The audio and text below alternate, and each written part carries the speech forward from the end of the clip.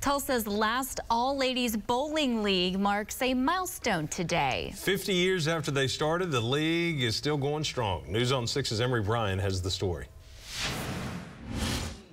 Every Friday, the ladies of the Space Age Travelers Bowling League lace up their shoes and bowl with their friends. We love it. All of us love it. When the league started, everyone was young. Now the youngest member is 21-year-old Sheridan Shields. Their oldest is 90, Thelma Biles. She'll turn 91 at Christmas. She started the Space Age Travelers when she and some friends missed the cut for a league that required a 160 average. So they suggested I start it, and I did. What she started hasn't stopped. It only paused briefly during COVID.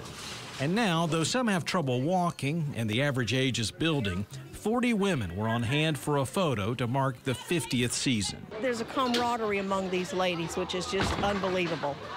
You know, and it's so much fun. When you leave here Friday, your muscles are sore from having laughed so hard. If you're in a bad mood, you will not be in a bad mood after you've been here, because we just laughed the whole time.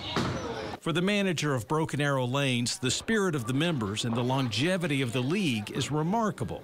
Especially not an all-women's league. Those just don't exist anymore. Miss Thelma, as they call her, doesn't run the league anymore, but figures she'll never quit. I hope to keep going. They said if I live to be 100, I'll bowl till I'm 100.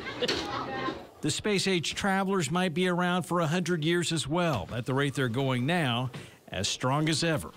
In Broken Arrow, Emory Bryan, Oklahoma's own News on 6.